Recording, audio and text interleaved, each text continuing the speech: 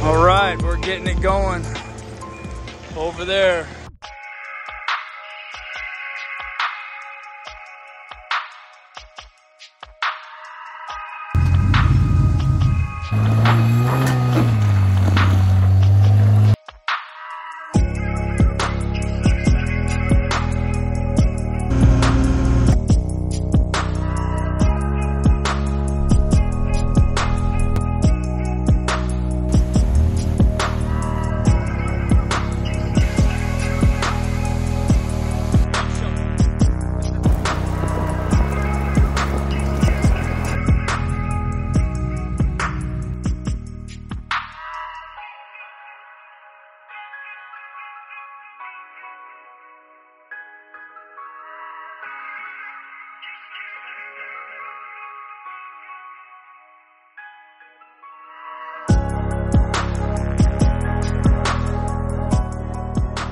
Okay, dude, I'm at a roadblock here.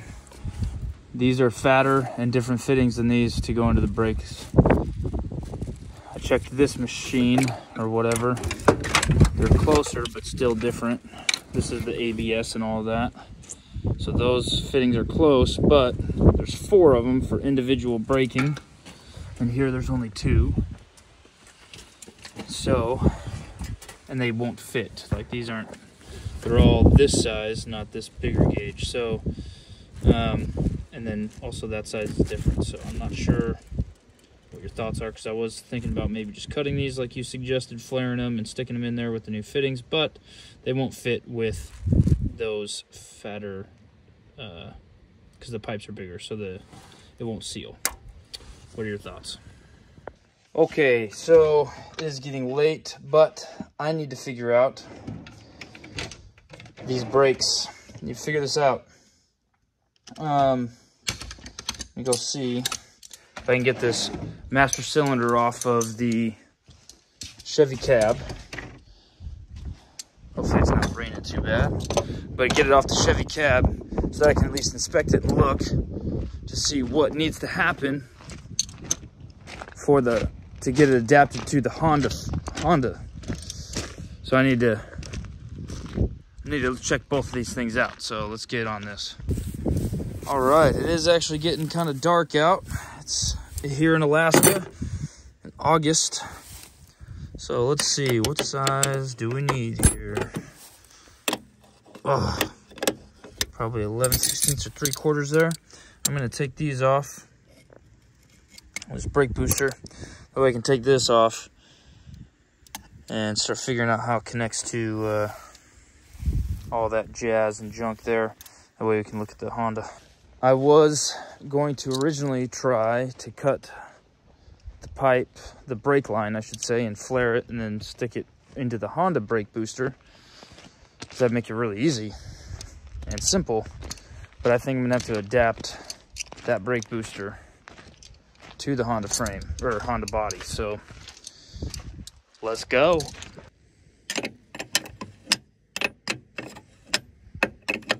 Seemed to be kind of loose. A little bit more loose than I imagined it would be.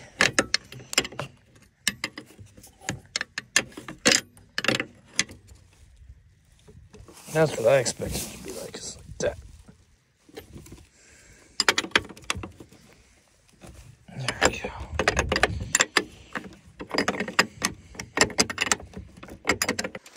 Okay, we have the Chevy brake booster and master cylinder, which if I can get to adapt to the Honda firewall would be great. I think all I would need to do is maybe drill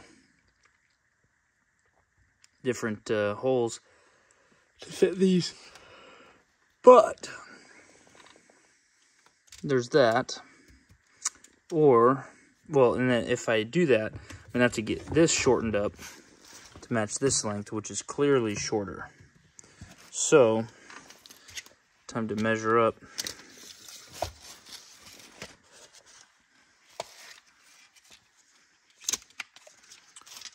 So this one is only 4 1/2.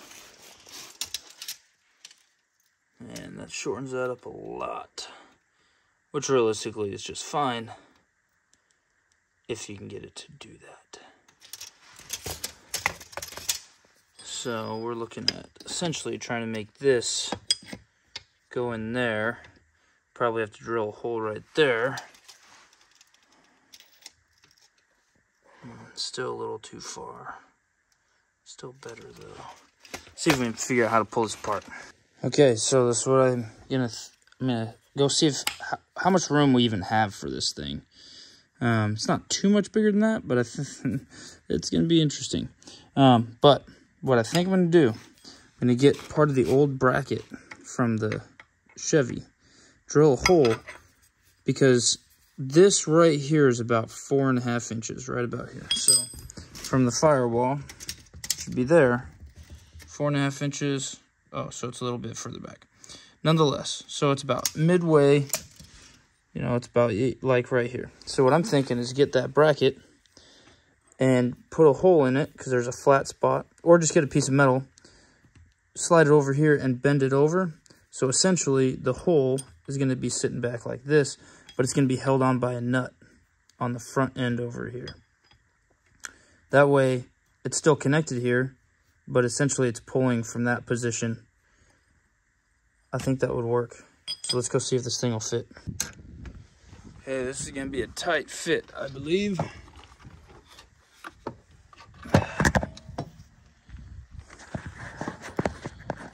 And lift my stand. This is definitely tight. I wonder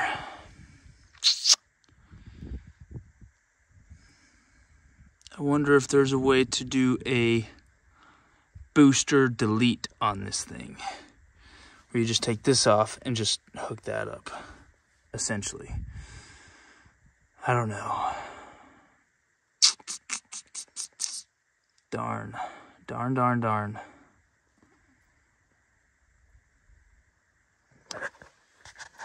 That is, I want to take the valve covers off. I mean, it would have to be, I'd have to take the whole brake booster off to get the valve covers off.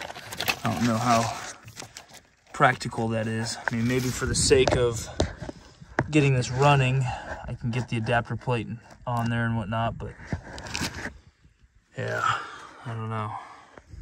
So I think for the sake of getting it running, what I'll do is I will put it in here like this, because I don't believe I'll get the valve cover off even with the other booster in here.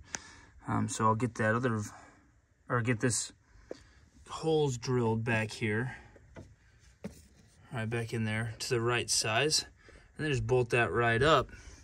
And then, I haven't looked at this yet, but in here, then what I can do is, that's where it reaches right there, which is obviously too far, on the wrong side at the moment, but get that on the right side.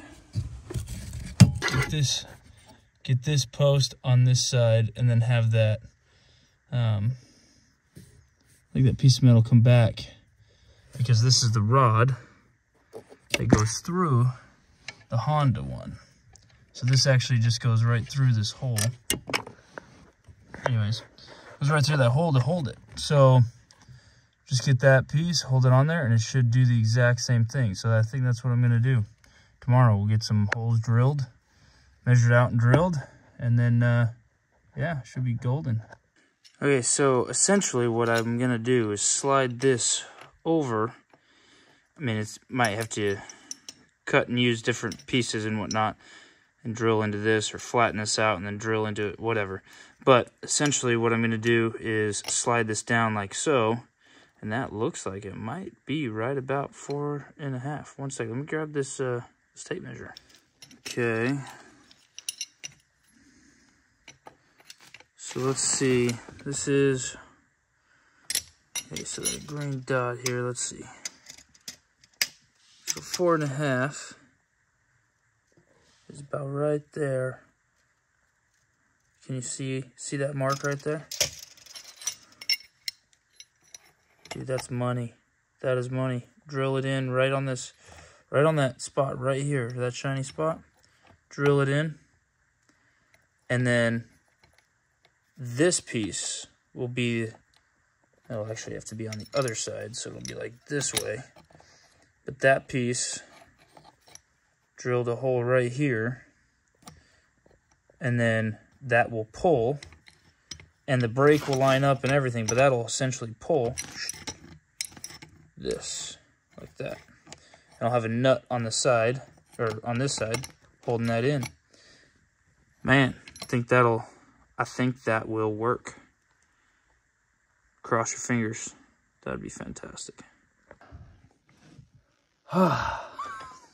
Looks like I'm going to be attempting to do the brakes tomorrow. And hopefully, we'll be able to get this mounted and they will actually work.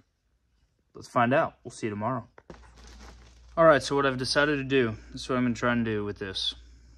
All right, so I'm going to bend this straight. So this piece will be sticking where my finger is, right? So it'll be sticking straight out this way, which comes almost directly to the 4.5 inch mark from this side. Now, what's nice is that it's a little bit bigger, so it has a little bit more play. That'll come in handy. Because what I'm going to do, I'm going to get some of the steel from the frame mounts that we made. I'm going to take some steel and make a plate, backing plate for this. So the reason I'll be making a backing plate is because if you see in there, there's obviously, what do you call those, reinforced tubes that the bolts are going in. So I'm going to be drilling holes that are bigger than that. So what I'm going to do is drill those holes, and I'll be missing some of those reinforcement tubes. And so I'm going to put a backing plate on that so that it reinforces that whole wall there.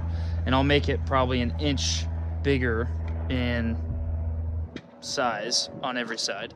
That way it has a good amount of firewall, and we'll be able to sit on that accurately, and so it won't weigh down. Essentially, it'll serve the same purpose as those reinforcement tubes. So I just have to go make it. So let's go do this.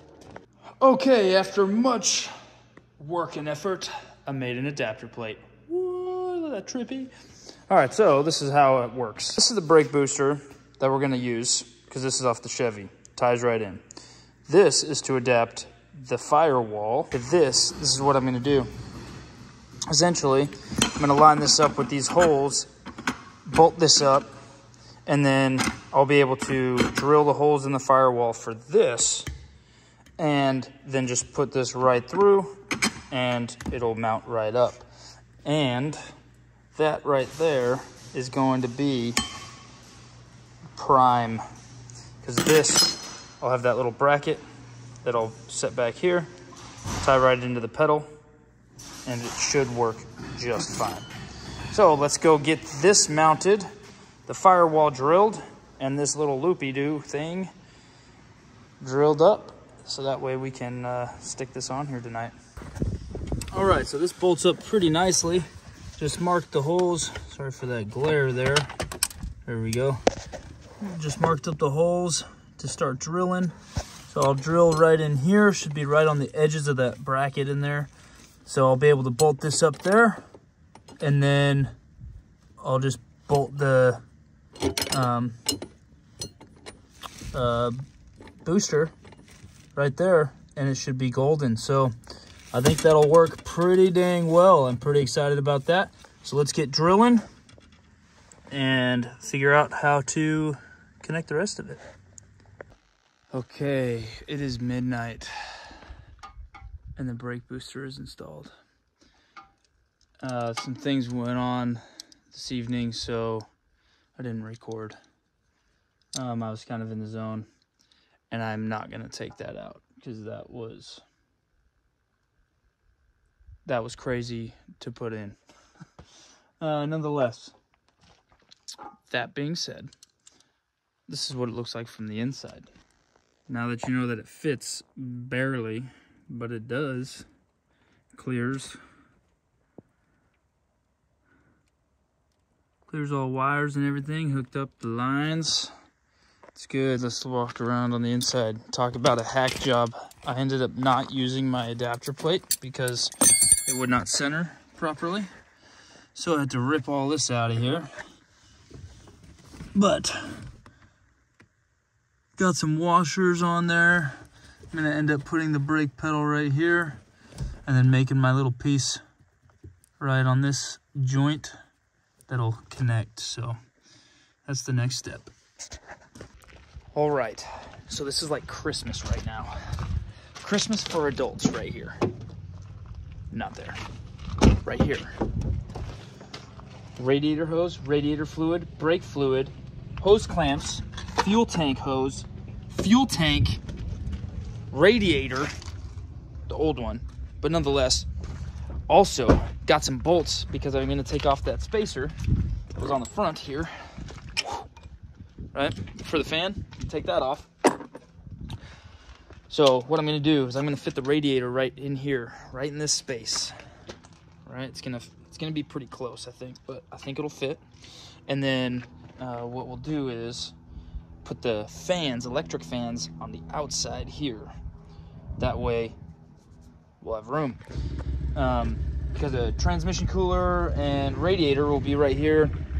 There was obviously a lot of room for the radiator, AC condenser, transmission cooler, auxiliary fan, blah, blah, blah, blah, blah, that I had on here before. So my thought is that in that grill space, there'll be plenty of room for those fans. I'm hoping so. If not, we'll just cut it out and make room. Because you gotta do what you gotta do. But that way I can have a front-mounted radiator at the moment. I think eventually I would like to put it in the rear, but that's expensive, and so that isn't gonna happen right now. But onto the brakes. I did get brake line that'll fit exactly where I need to go, and then we're gonna get this bracket mounted up, so my brakes, in theory, should be done today. So let's get on this. I'll show you what I'm doing now. Okay, so with the extension, we got the brake line right here, and then this piece right here. So with this 24-inch gap, they didn't have any 24-inch pieces. They had 30 or 212s. So I just got 212s because I didn't want to flare it, cut it, do all that jazz for a brake line. Just buy 212s, that equals 24. You know, sometimes school paid off. So we're gonna just basically throw it in right here, and it should mount right up and be golden. So let's do that. And just like that, it is in. I'm just gonna leave it like this so it can rattle against and make lots of noise and wear a hole in the brake lines. That's what I'm thinking. What do you guys think? So I just straightened this out with the already pre-made holes from the current, or the 78's brake setup.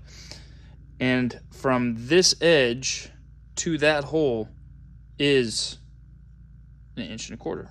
So what I think I'm gonna do is just cut that and use this. Why not? Let's put it on. Okay, so just cut that piece off. And this side was the bent side. I just cut that off and bent it the other way because the pin is more of this size, not that size. So we're gonna use a pin that goes in the Honda pedal on this, and this is gonna go on the Chevy brake booster. And basically, it's just gonna slide on there, and the pin should go right in here. Cotter pin to it. Brake should work. Let's hope. All right, so this is the brake booster piece, cotter pin. So in the Ridgeline, this actually goes the opposite direction. But because this brake booster lever's right here, I'm gonna put the cotter pin on the other side, and I'm just gonna bolt this right to that. And it should be good to go. I mean, it's right up against there. Just need to tighten it down, and it should be golden, man. So that is fantastic. Oh yeah, that's how it's gonna be. And I found a random nut that will fit. Oh. Found a random nut here.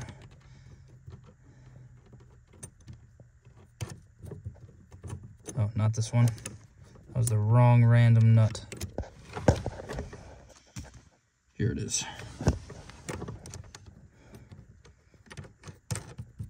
All right, and it's even got Loctite, got a washer. Everything should be golden. So let's go. Okay, so this was back here like so. Tightening this down, pushed this pedal back just a little bit so now it doesn't come back. How you adjust that, you just twist this out of position, slide it till it's compressed, twist it back, and you're good to go. And now you'll have actual brake lights, which is pretty dang sweet. There we go. So there you have it. There's my brake pedal adapter. And here's my cotter pin and such. Just use the old Chevy stuff. Now I got a working functional brake pedal, brake lights, and all of that jazz with the Chevy brake booster and such. And then you just got to get it plugged in. Apparently I had it upside down.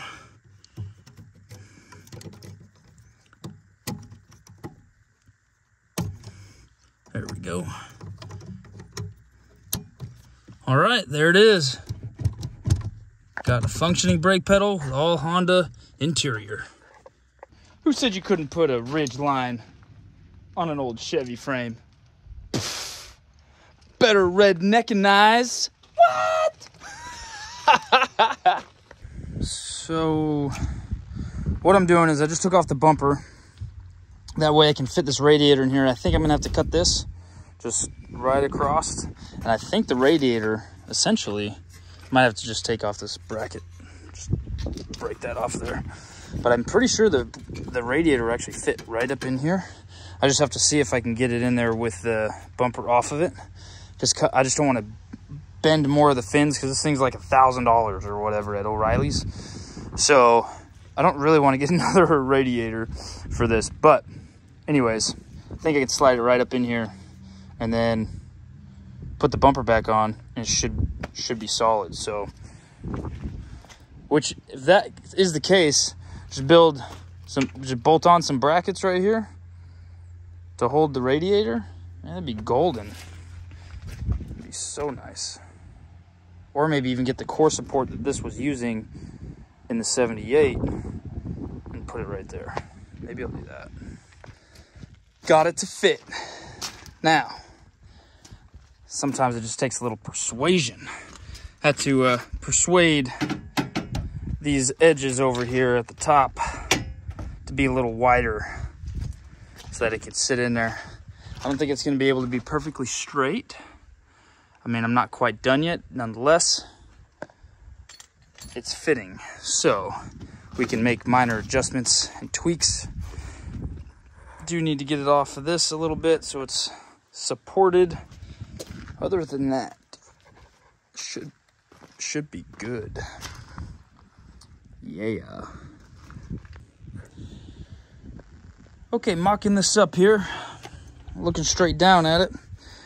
There's actually quite a bit of room now that I've persuaded this side and trimmed it. Nonetheless, I have a little bit of gap with my foot down there.